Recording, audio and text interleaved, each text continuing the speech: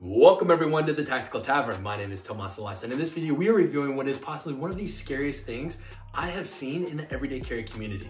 The titanium stick pen from Shomer-Tec. This is a self-defense tool hidden in plain sight, designed for non-permissive environments. We're gonna put this up against the Tactical Tavern test with 25 possible points based on price, functionality, design, dependability, versatility, and carryability. With that being said, let's stab into it.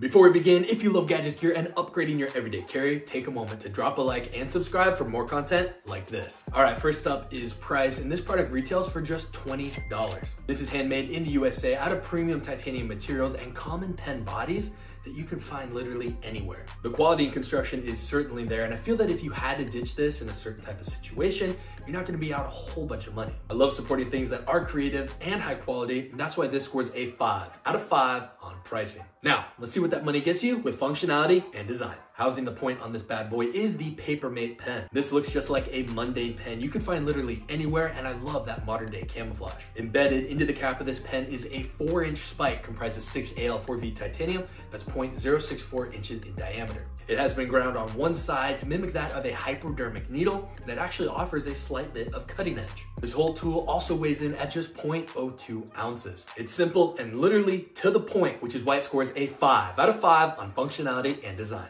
Next up is dependability. I really enjoy how the titanium insert is flexible and rather resilient. I've stabbed this into a multitude of targets ranging from soft to medium, and I've had no issues with the titanium bending or any of the components loosening up. A good thing to note is that it's made out of titanium, and that is softer than steel. I have noticed a little bit of edge deformation. That being said, it is still actually very sharp. Another bonus to it being out of titanium is that it is non-rusting, which means that you can carry this into a saltwater environment without it corroding. Whatever material they use to seal this in place certainly does the trick. Now, I do feel that for extended and really hard use situations into hard materials, it may not fare that well. However, I feel that it certainly has enough capability for soft, medium targets, which is why it scores a 3 out of 5 on dependability. All right, next up is versatility. On first glance, I feel like a lot of people may look at this and just assume it has one purpose.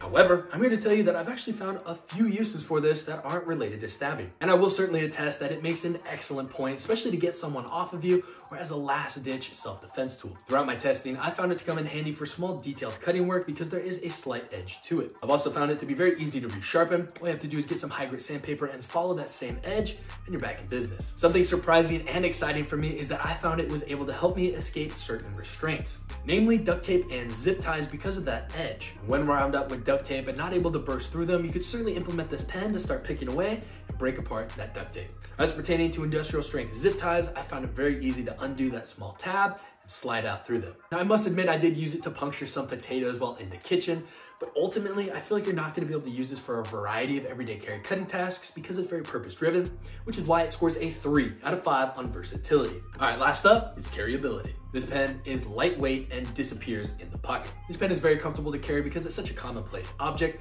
You can wear it in your shirt pocket, your pants pocket, or even tuck it behind your ear. As you can see in this test, we compared it to a regular pen and had surprising results. I feel like it's important to note that this sets off a very similar magnetic signature to that of a regular pen.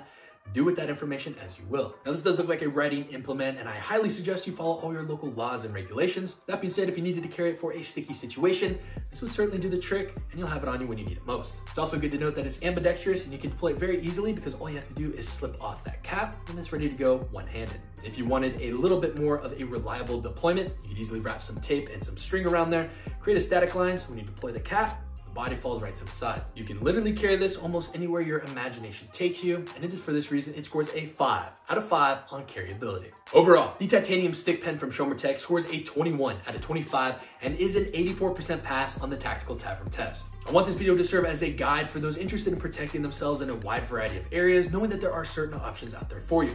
I also want this to be a guide for those into security and personal protection, that this is something to look out for and that these items exist. If you enjoyed this review and you found value from it, please show us by dropping a like and subscribing because it helps support the channel. While you're there, turn on post notifications so you are the first to know of new videos dropping every Tuesday and Thursday.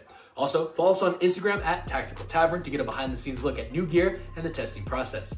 With that being said, my name is Tomas Salas. Thank you for watching. I'll see you in the next video. And remember, be prepared, be practical, stay tactical.